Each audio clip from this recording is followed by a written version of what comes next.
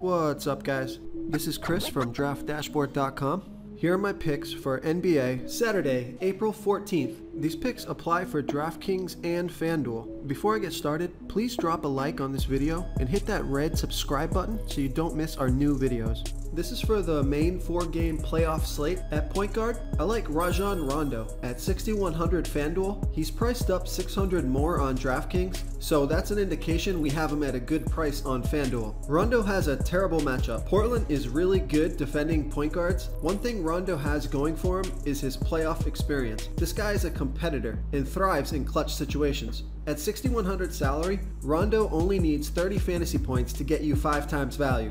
Solid play on FanDuel, little more risky on DraftKings. Before I continue with the picks, if you follow me on Twitter at DraftDashboard and retweet the post to this YouTube video, and you'll be entered into the new daily drawing for $20 PayPal. Okay, let's take a look at the shooting guards. CJ McCollum is 7,000 on FanDuel and 200 less on DraftKings. Both sites a good play. He has green lights all the way through his Draft Dashboard player line. 100 draft dash rank, facing a weak defense and positional defense. He's healthy, playing at home, in a high-paced game, and of course no back-to-backs, so every player will be fresh. CJ will need around 35 fantasy points to get you 5 times value.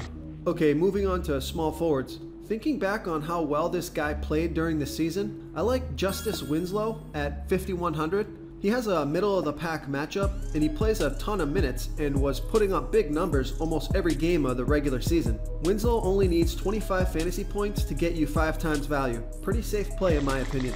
Let's take a look at power forwards. Yeah, you can play Anthony Davis if you have the salary. AD is always in play. If you want a stud for 2,000 less, take a look at LaMarcus Aldridge, who will be doing everything for the Spurs if they want to have a chance at winning. Aldridge has a great positional matchup. The Warriors give up lots of fantasy points to power forwards.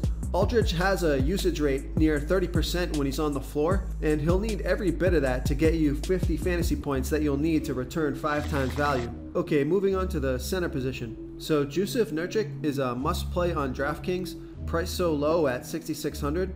On FanDuel though, he's a bit too expensive, so if you want to go cheap at center, take a look at Marcin Gortat at only 4,700 FanDuel. At this price, Gortat only needs around 20 fantasy points to return value, and he can easily exceed that with a 30 to 40 fantasy point game. I don't think many will be on Gortat, who's a pretty solid value play on FanDuel if you need to save some salary for another position. If you want to try all these daily fantasy tools for yourself, click the link in the description below this video or just go to DraftDashboard.com. You can use our DFS lineup optimizer to build quality lineups using our picks and your own custom player pool. Click the link in the description below this video and try all these daily fantasy tools right now. Thanks so much for watching. Oh, and don't forget to subscribe to this channel and hit that bell icon so you can get instant updates whenever we post a new video.